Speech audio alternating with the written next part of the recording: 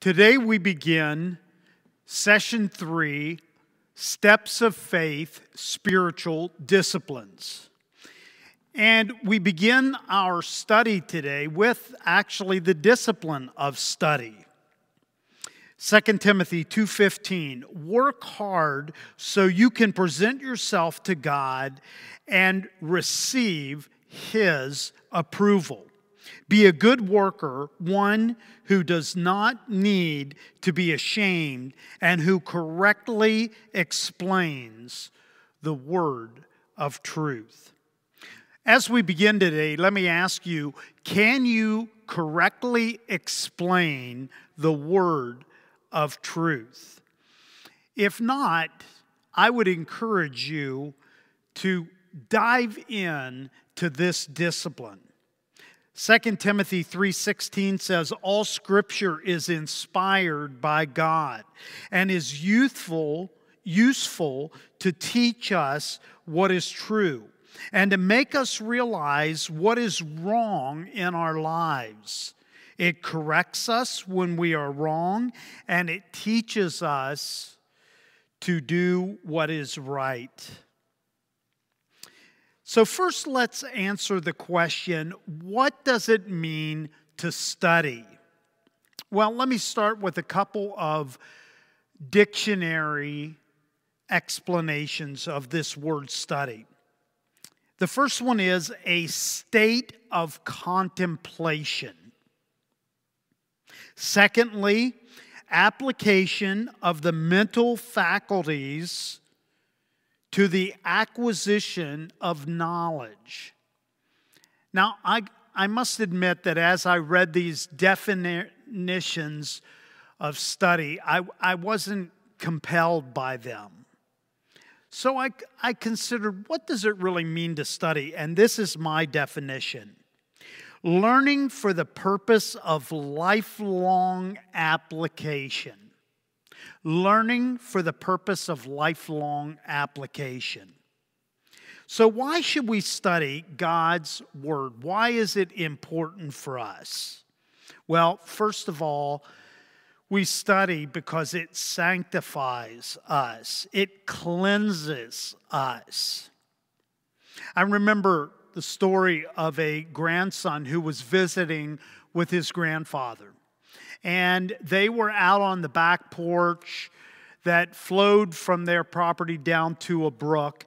And Granddad said, son, I want you to take that dirty old coal bucket and go down to the stream and get a bucket full of water and bring it back. Well, the son did. He filled his bucket up. He carried it up the bank to the back porch, but by the time he got there, there was very little water in the bucket. Unbeknownst to him, it had holes in it. So Granddad said, go back down to the creek, get a bucket full of water, and maybe hurry a little faster this time. So grandson did, and he filled his bucket up. But even so, in rushing as quickly as those little legs would take him, when he got back, the bucket was less than half full. And the boy said, Granddad, with all my effort, it's no good. It's a waste of my time. But Granddad said, son, I want you to look at the bucket. And the grandson did, and he said, Granddad, it's way cleaner.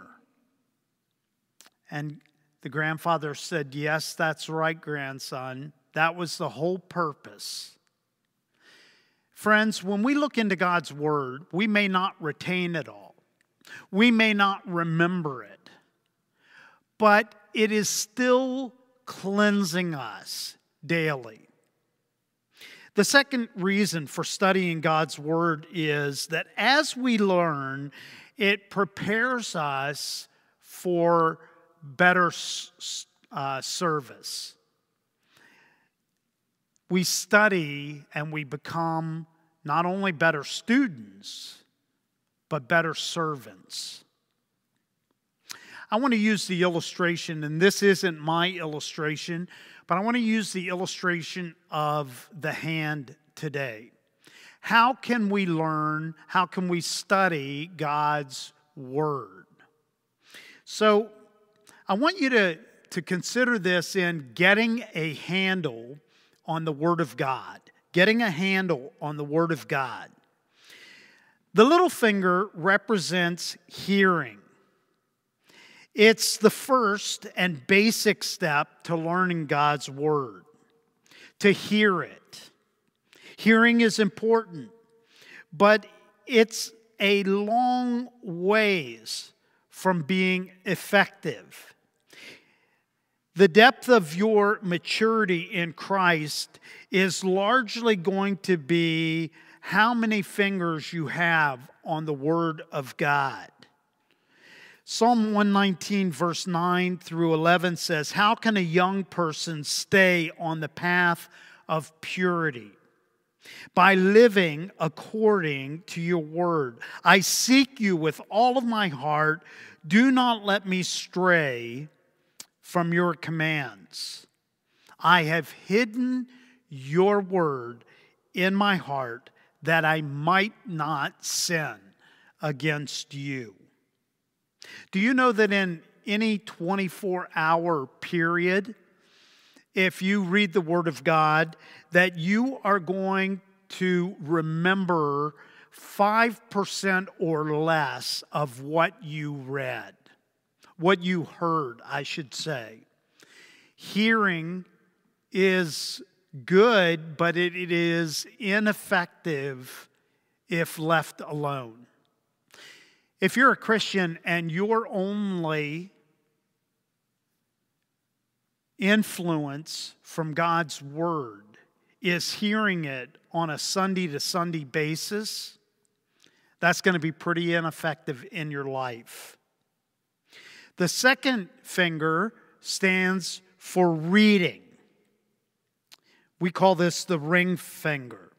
Reading is a big step beyond just hearing. And I strongly urge you to read your Bible. Reading will help you retain 10 to 15% of all that you read in 24 hours. Now, that's not a big jump, but it's 2 to 3 times better than just hearing it. Now, if I had my Bible up here and I asked you to take it out of my hand and I only had these 2 fingers holding it, well, I'd be pretty ineffective to hang on to it. The third finger stands for study. And studying is a big jump from just hearing or reading. This step is a step of commitment. It's one thing to come to church and hear God's Word, and it's another thing to read it on your own. But to study it, whether alone or in a group, requires commitment and dedication. When you study, you retain 40% of what you studied in a 24-hour period. That still doesn't sound like a great deal, especially for just one day. But when you consider that it is 8 times more effective than just hearing it, well, that's a big jump. We don't simply study to gain knowledge. We study to rightly divide the word of truth. Gaining truth imparts wisdom and translates to walking in God's ways. 2 Timothy 2:15, let's read it again. Work hard so you can present yourself to God and receive His approval. Be a good worker, one who does not need to be ashamed and who correctly understands, explains the word of truth. Step 4 is to memorize. This is your index finger, and memorizing requires the extra step of commitment. But this is an extremely important step. I started memorizing Scripture when I was a teenager, maybe 15 years old, and I memorized literally hundreds of verses. So that by the time I was 20, I could quote many passages of Scripture. Many of those Scriptures come back to me when I need them to do a better job against the enemy, to fight against the enemy. His only power is in his lies, but our power is in the truth of God's Word. If you memorize properly, you retain 100%. Think about that. I memorized Titus 2:11. For the grace of God, which brings salvation, has appeared to all men. I memorized that as a teenager. It's still with me. I still understand it. It encourages me to share God's Word with people. Why? Because it helps do battle against the enemy. The fifth finger is meditate. Now, Joshua 1:8 says, keep this book of the law always on your lips. Meditate on it day and night so that you may be careful to do everything written in it.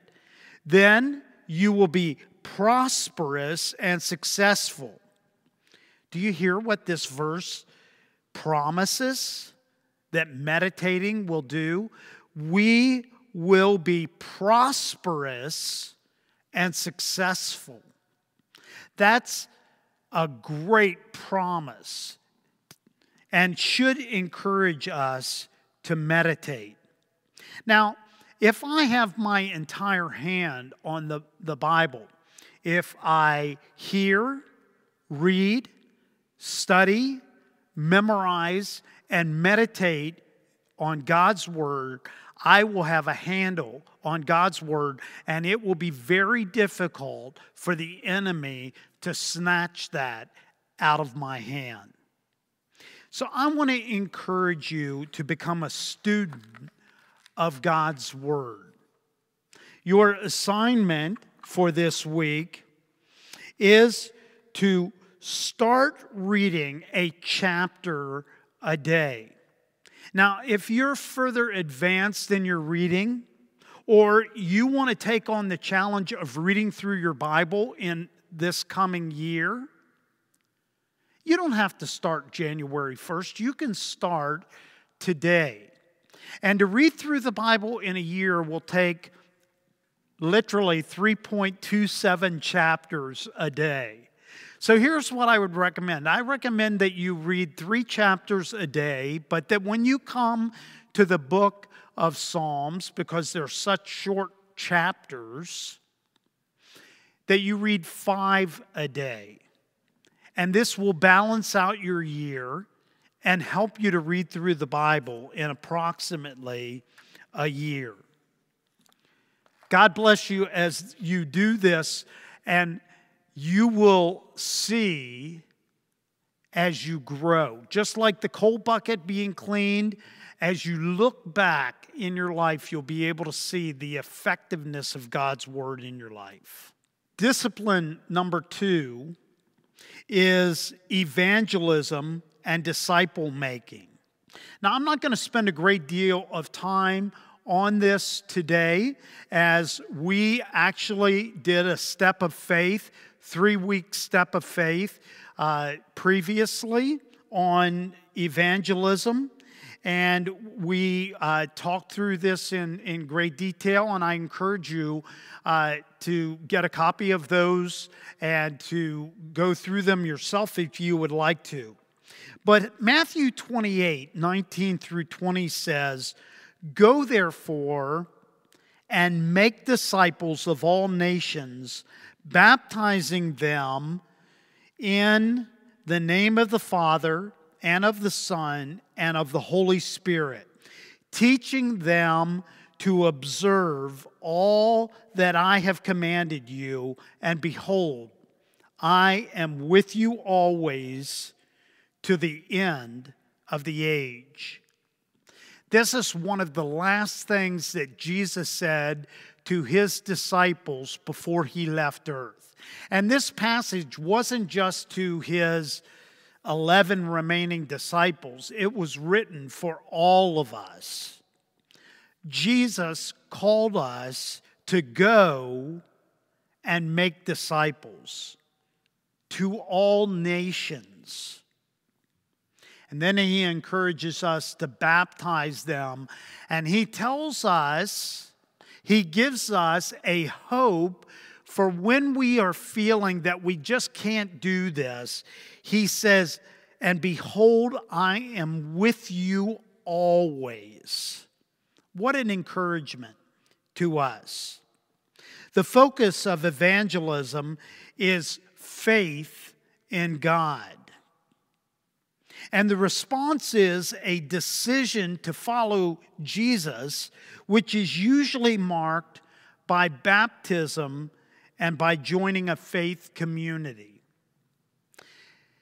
It's important for us to be sharing God with others, the hope that we have found in Jesus. Discipleship, however, is the process of learning Jesus' teaching and following his example. Discipleship is different than evangelism. It starts by accepting Jesus. It continues as we study Jesus and his word. The focus of discipleship is Jesus Christ, and the response is an active movement towards Jesus. An active movement towards his teaching and following his example. Discipleship involves learning concrete behaviors and ideas. It's character and ethics that matter. In order for discipleship to happen, Christians must help other believers grow in their faith and values. It's a community project. It takes a body, or if you want to use the word village, to disciple properly.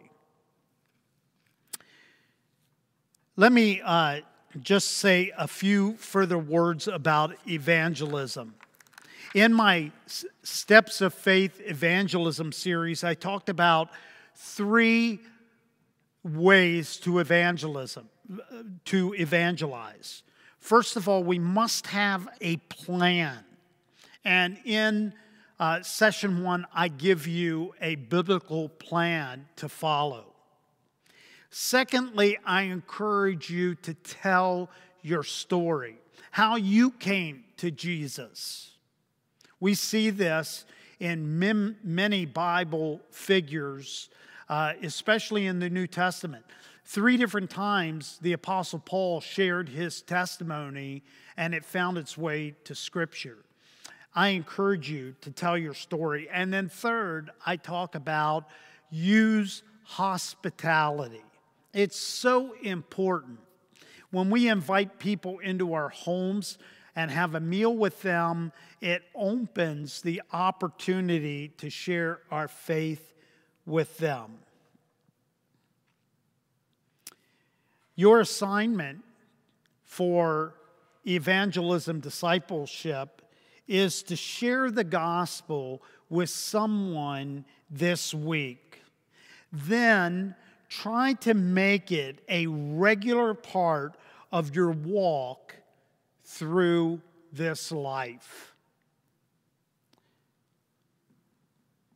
The third spiritual discipline that we look at today is silence and solitude. Jesus made a habit of withdrawing to the hills or a lonely place, or the wilderness, or a high mountain, or even the Garden of Gethsemane. He went to these places before he chose the disciples, after he heard of his cousin John's beheading, after feeding the 5,000, after healing a leper, for the transfiguration, and, of course, to prepare for his passion. Richard Foster says, and I quote, "The seeking out of solitary places was a regular practice for Jesus. So it should be for us."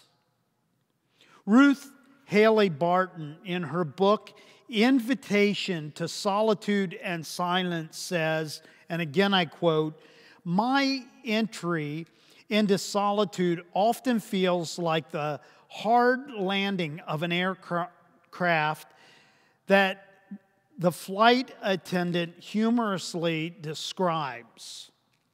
Ladies and gentlemen, please remain in your seats until Captain Crash and the crew have brought this aircraft to a screeching halt against the gate. And once the tire smoke has cleared and the warning lights are silenced, we'll open the door and you can pick your way through the wreckage to the terminal." Well, that's quite humorous. But life is noisy and fast-paced.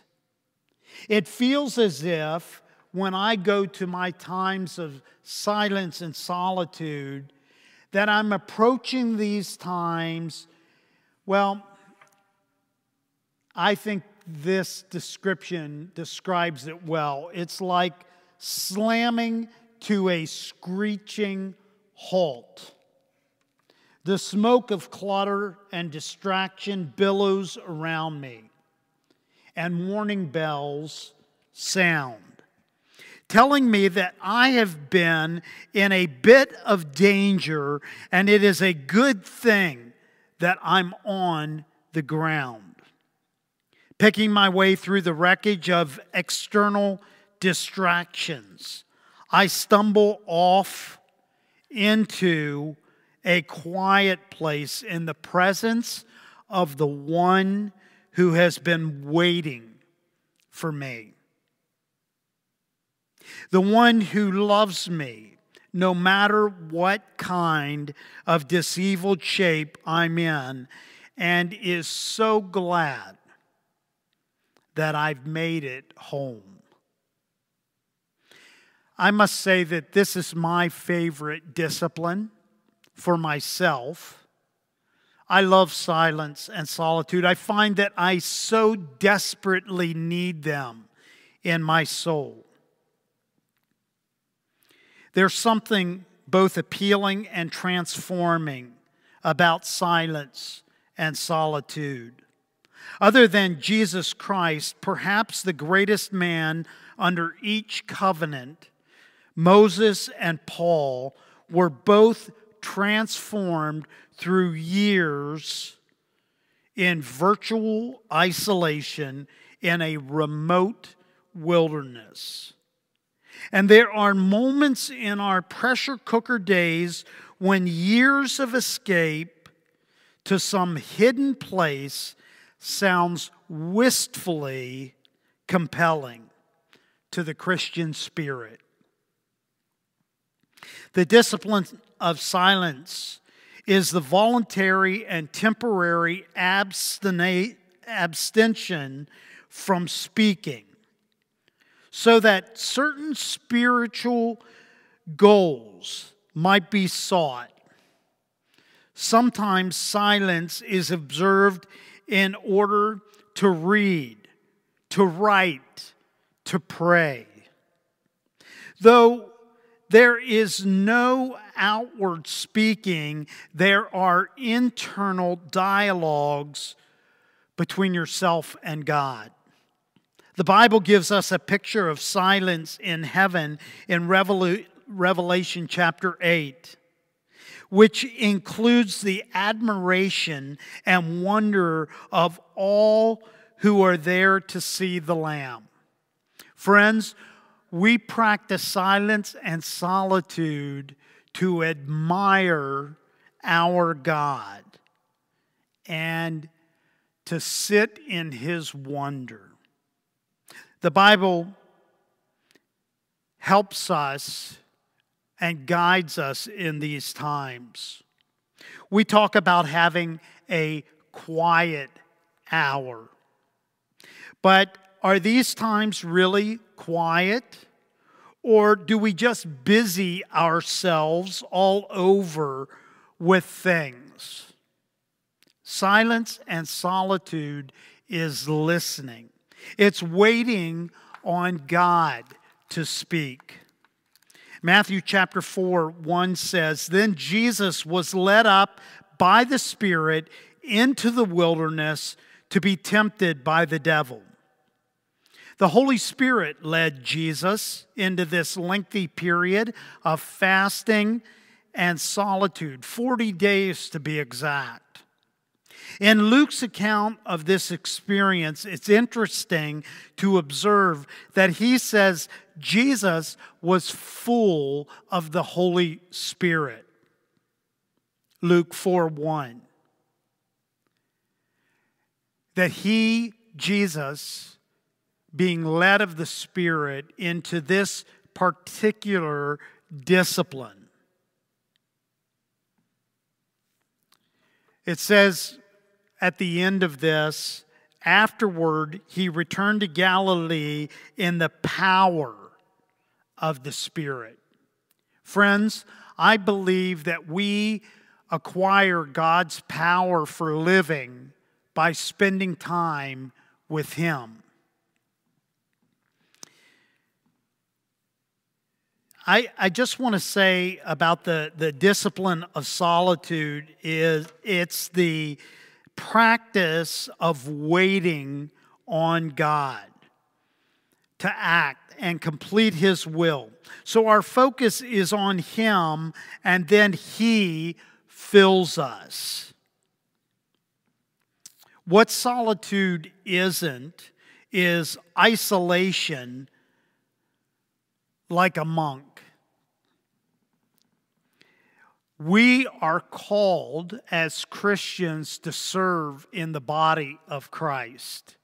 So our time of solitude is brief periods of time in our life so that we have power. We're recharged by God's Spirit as we go back to serving the body and sharing in our world. What happens when we don't practice this discipline? We'll miss out on a great way to build intimacy with God and maturity for life. We will be inundated with the inner chaos and outer stresses of life.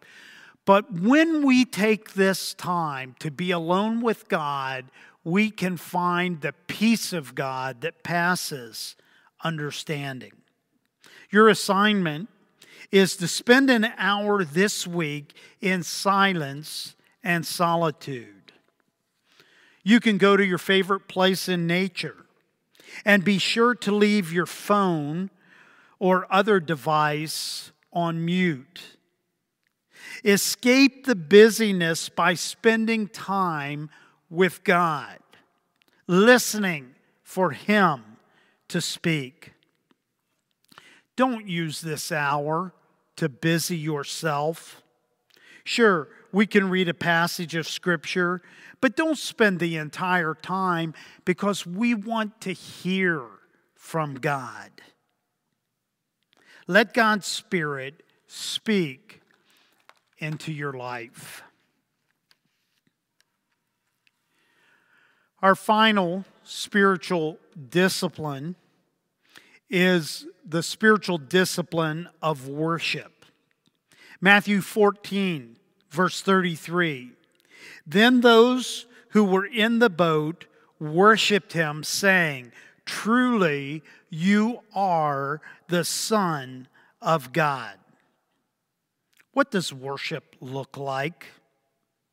Is it things that we do or the attitude of the heart?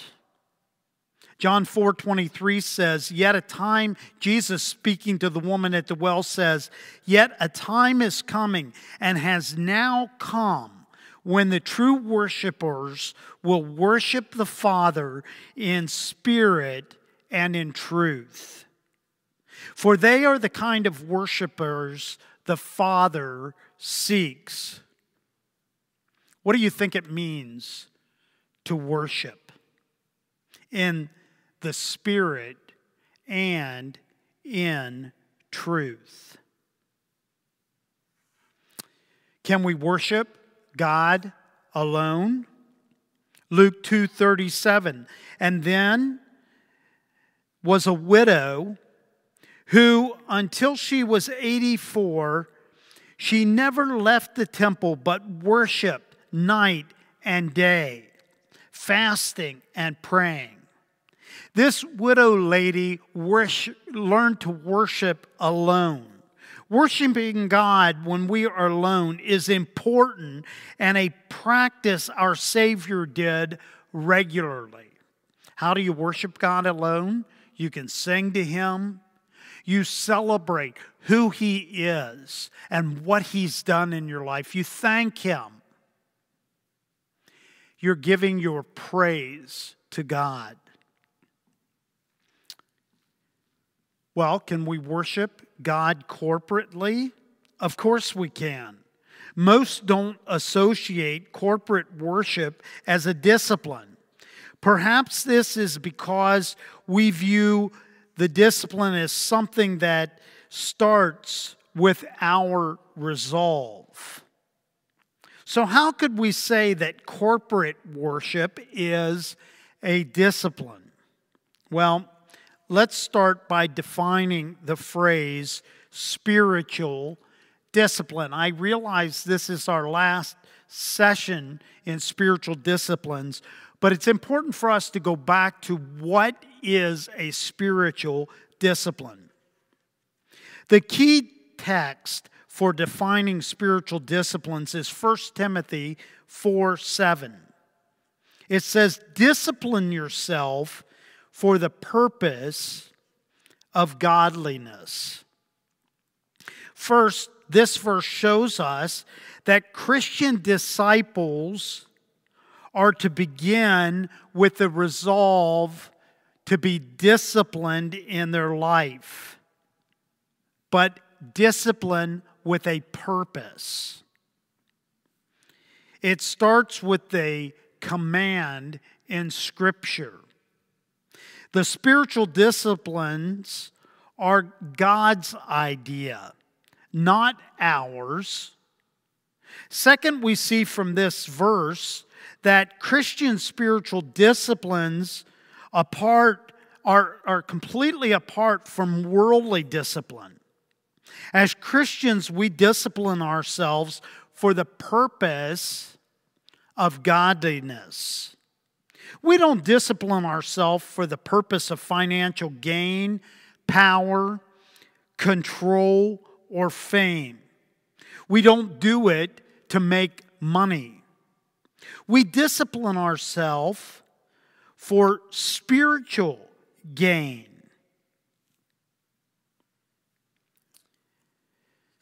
So, does corporate worship help us for gaining godliness? Of course it does. By spending time in the body singing together, reading His Word, hearing His Word explained is a great help to forming godliness in us. So how do we worship corporately? Well, here are just a few ways that the Bible encourages us to discipline ourselves in corporate worship. First of all, show up.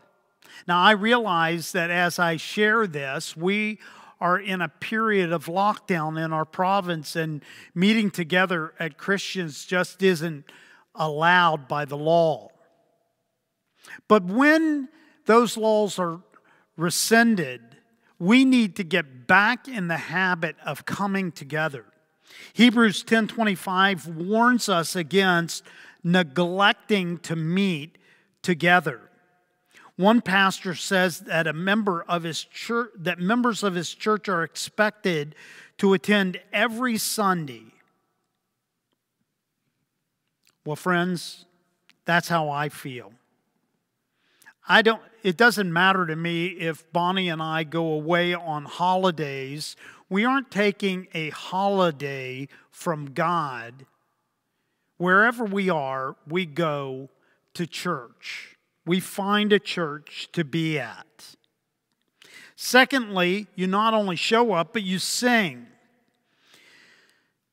This is a part of our worship to God. Psalm 47 verse 6 says, sing praises to God, sing praises. Sing praises to our King, sing praises. But I want to encourage you, just don't sing words, but think about what you're singing. So often we can come to church and be distracted. Don't let your mind wander off, but engage in worshiping God. Well, there are several other things that we can talk about, like posturing yourself. The Bible talks a lot about posturing, whether it's bowing or clapping or dancing or lifting your hands. These are all ways that we can worship God. We engage emotionally. Lamentations 3:40 verse 4. Chapter 3, verse 40 and 41 says, let us test and examine our ways and return to the Lord. Let us lift up our hearts and hands to God in heaven. Sometimes I lift up my hands. It's kind of like I'm saying, here's my heart, Lord. I bow down before you. You're my creator. I worship you. Your assignment for worship is to spend time this week worshiping God alone. Focus on Him and bringing Him honor and glory. Well, thank you for joining us for these steps of faith, spiritual disciplines. And I want to encourage you, don't make it just teaching to your life and then forget about it, but begin to practice these disciplines in your life. God bless you.